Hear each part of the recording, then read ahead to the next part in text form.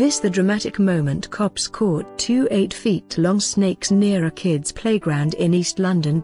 A multitude of onlookers congregated to witness as fast-thinking PC Simon Furia improvised, using a trash picker and a brown bag for evidence to capture the snakes. The reptiles, identified as boa constrictors, were disguised in some large bushes. Boa constrictors slowly constrict their prey to death and are recognized for their unique designed markings. They aren't poisonous, are normally found in tropical places like Central and South America, and can develop up to 13 feet, frequently feeding on small mammals and birds. So far, since the YouTube clip of the capture operation was posted online, it has been watched over 4,700 times. This isn't the first time in recent days that snakes have been reported around Britain. Cops were called after a Californian king snake was seen in Greater Manchester and a snake bit a young schoolgirl as she walked across a field in Flintshire.